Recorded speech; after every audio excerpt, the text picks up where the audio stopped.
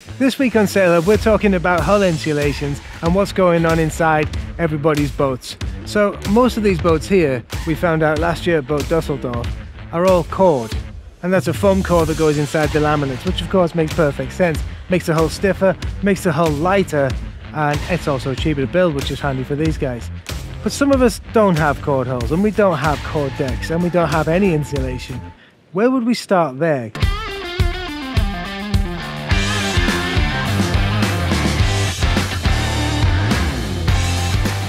Putting foams in and things is a possibility. What are the options? We're going to show you today what we've found, which way we choose to go, and what we're testing. Okay, so we went to Metz this year to see what we could find for insulating the inside of a hull. And the basics of this are, it boils down to spray foam, expanding foam. It's usually a two-part mixture you put together. It can be done in a gun, you can mix it in a pot, do whatever you want. But the two types you get are usually a open cell foam or a closed cell foam. So let's quickly look at those. An open cell foam is sprayed into the bottom of your boat or anywhere up the insides of it, okay? And then you can shape it and make it pretty as well. That sounds great and it's really, really good. Its downsides though are that we actually need quite a lot of insulation to actually make a difference.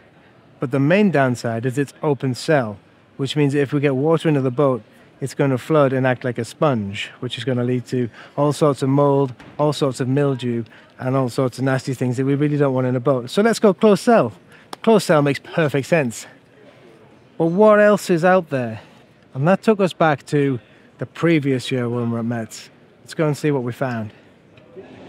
It's based on a water-based glue. It is chemical. However, they're trying to keep it as ecologically friendly as they can. So this is literally made from your old wine cork stoppers and the likes. It's recycled cork with a difference. This is sprayed onto a surface. So right here I have a piece of mild steel. You can see it's starting to rust. On one side it's extremely cool to the touch, and on the other side it's room temperature.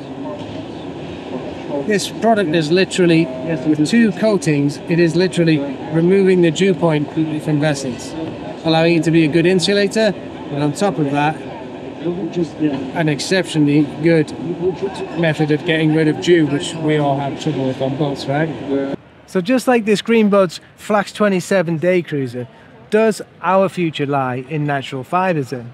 And the reality is, I think it does. I think cork has a place, but the question we need to answer is, how easy is it to spray? What does it involve? And actually how good it is? Because let's face it, it sounds like the wonder material. Is it? We've taken on the challenge to find out. We're going to spray our camper, which is effectively a mobile podcasting suite, with this cork. We're doing that for heat and we're doing that for sound. Obviously being a podcast suite, we need all that sort of stuff. So let's take you through what it took to spray and what we found out in this initial stages. We're also going to tell you what differences we've found in the Mediterranean and then going up to Scotland through the winter, how that has changed our life comfort-wise for insulation.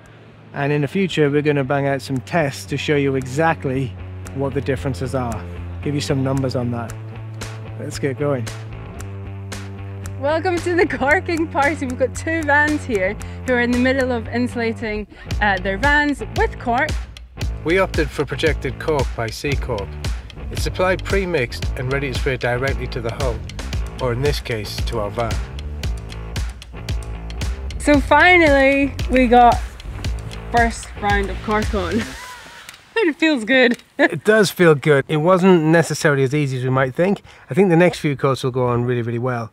But basically... we hope. Yeah, so we got the compressor. We sourced that in Spain. But a little bit tricky when you don't speak the language. Or yeah. Very poquito. Is that Spanish? It could be. But then you've got to figure it out. We've used compressors in the past, painted many a time in the past.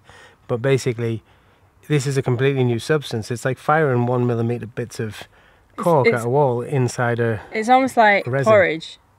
Yeah. But, that's what I'd say. It's like a big pot of porridge that we're like pouring into the hopper gun. And of course, you've got to get the mix just right. Goldilocks said so. Yeah. It goes nothing. Oh, it's quite fine.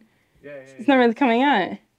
We were going from We're not sure exactly, but we know it was somewhere in the 20s down to somewhere in the probably early teens in the morning. So massive change in temperature, which affects the mix, we found. But surprisingly not messy. Famous last words. The black was, well, I found the black pretty stressful. Bear in mind, we're in a friend's driveway. And it's black now, by the way. It's black Cheers, now, Andy. We cracked open the black ink so you can buy all sorts of colours for Sea Cork. Really cool. They've got whole coloured black. We chose black for like the sort of garage part at the back. Yeah. So we sliced the black thing open and it's just like... Yeah, it's powder, so it just black. goes everywhere. And it's black as black can be. But it's on and it looks good. I think we've done it once. Hopefully tomorrow goes better. Chris is worrying more about it than me, actually. Oh, that's what happens when you only get one suit. Yeah, I got the suit. I just keep it for the rest of the week. But all in all, successful day one. Yeah, I think we're pretty good. So tomorrow we start again, second coat and everything. And well, we might not. We might have to let it dry out for another day. We were told this time of year it might take 2 days. Also, some bits are definitely thicker than others.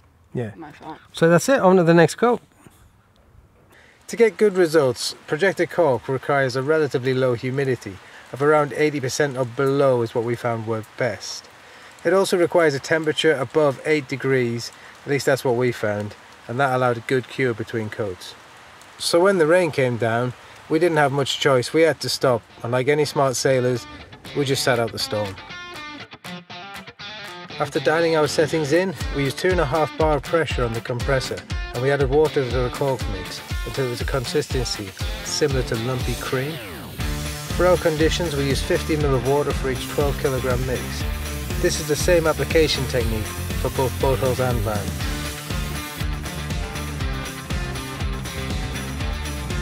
We used Sea Cork's own black pigment for the second coat everywhere. This made it easier to see coverage between layers.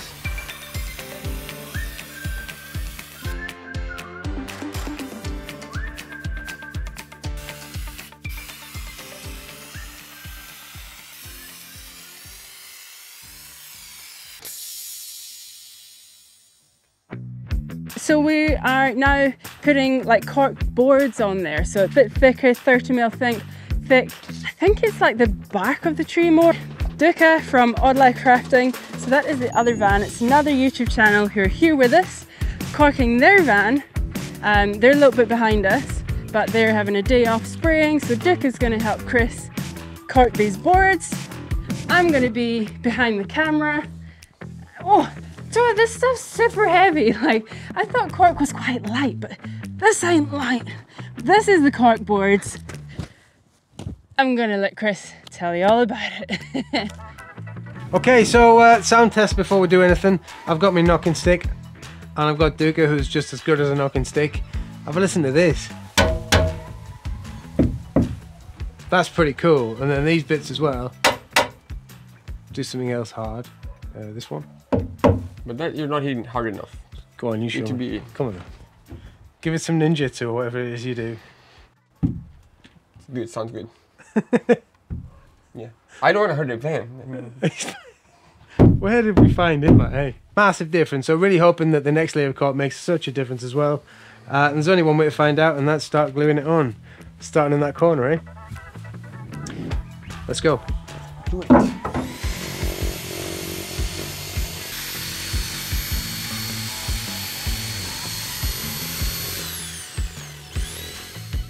And basically we're just going to glue it in with this stuff. It's like it's from Worth. It's basically like a Sigaflex, and I've used this stuff in the past.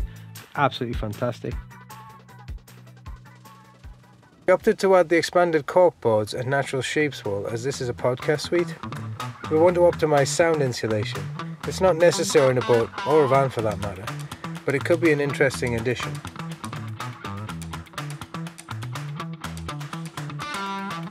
I don't like it.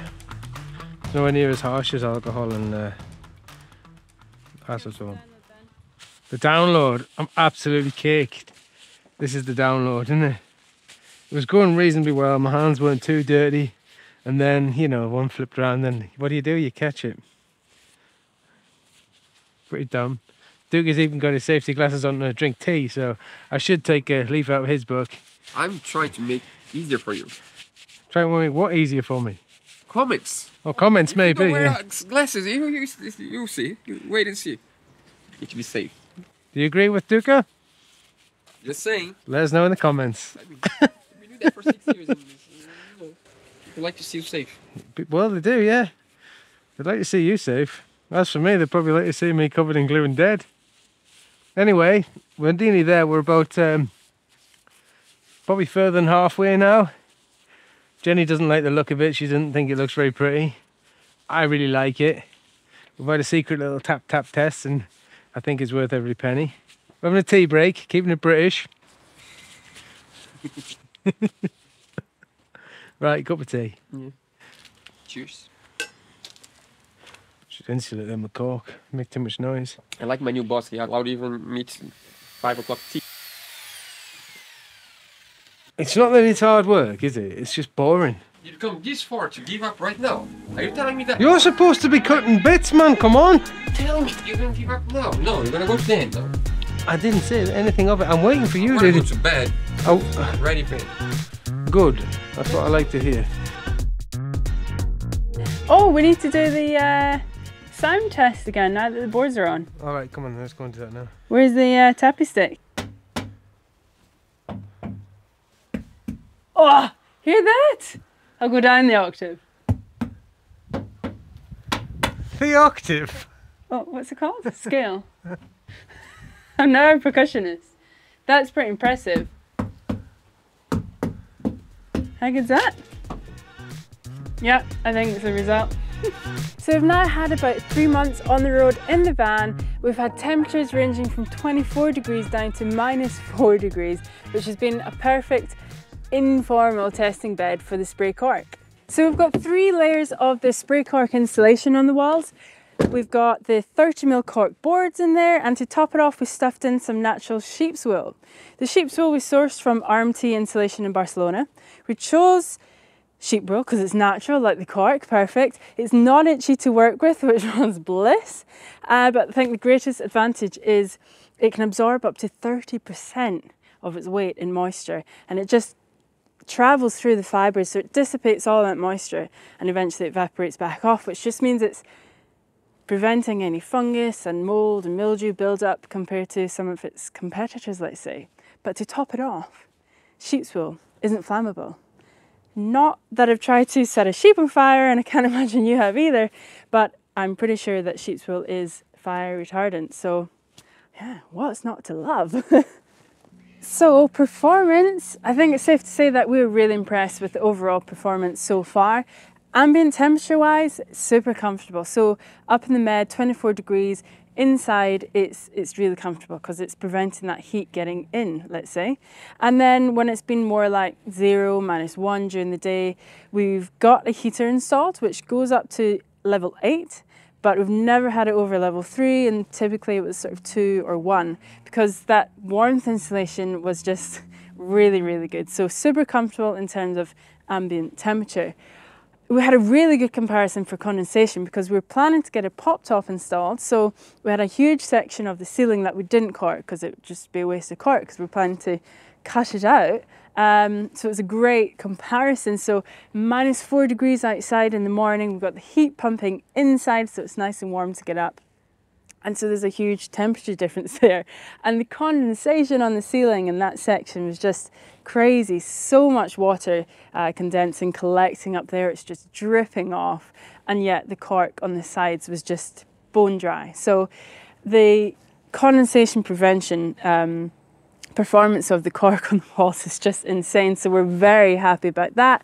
And in terms of sound insulation on the podcast front, we are pretty confident with how that's going to perform. I mean, we've been all over the shop on this road trip, and sometimes we're sleeping by the side of the road, and when you're in there it's like you're in your own little nest. You can't even hear the traffic outside. And you know, on a less positive note, I guess, when we're at the beach, we pull the door shut at night and you can't even hear the waves outside. I mean, yeah, so we are really looking forward to getting the podcast going in the Sail Hub van and, yeah, seeing how it performs then.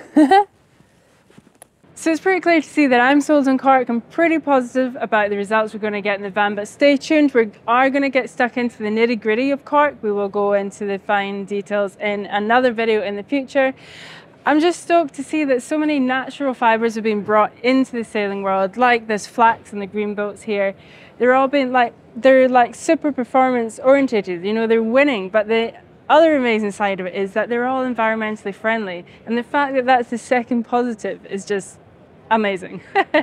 So stay tuned for what's coming up next on Sail Hub. That is the world premieres from here at Boot Dusseldorf. This is the biggest sailing boat show in the world, and we've captured all the world premieres for you here in Sail Hub. So subscribe, give us a like, and we'll see you then.